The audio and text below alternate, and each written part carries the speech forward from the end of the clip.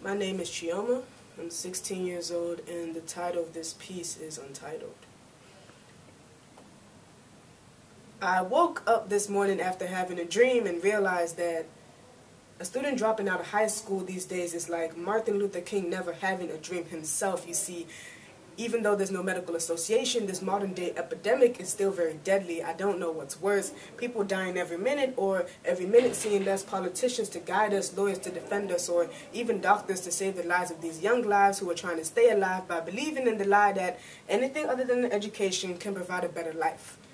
You see, I see these students completing 4 years of high school and college, and I see these same students in handcuffs instead of a diploma cuffed in their hand. Some teenagers go from informative and respectful to unprotected, unemployed, uneducated, able to tell you when the latest shoe is about to come out, but unable to tell you that there are approximately 118 elements on the periodic table, and that the fire escape was invented in 1887 by a woman. So how the hell can't you escape the hell that you are leading yourself towards by restricting yourself the knowledge you need to survive? If you had the chance to be somebody, why wouldn't you take it?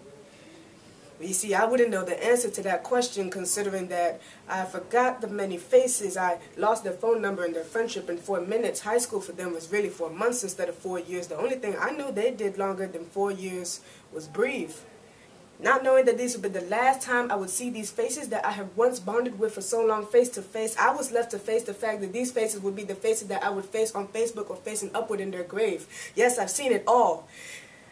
Being born and raised in D.C., but I never got a D and a C. My report cards are like batteries, triple A's, but let me tell you my quadruple list. 1, I remember being a freshman and having to prove to them that my IQ is twice more than my weight. 2, I remember being a sophomore and telling them that even though I am a 4-letter gender with a 5-letter skin color, I can still make a 6-figure income. 3, I remember telling those same freshmen that it's better to do something with your life after high school instead of staying back, wasting time, and being high in school. 4, be willing to learn more and make a set of numbers instead of becoming a set of numbers in a system in a country that is already too many numbers in depth. So how can education be the key if they keep slamming the door in my face?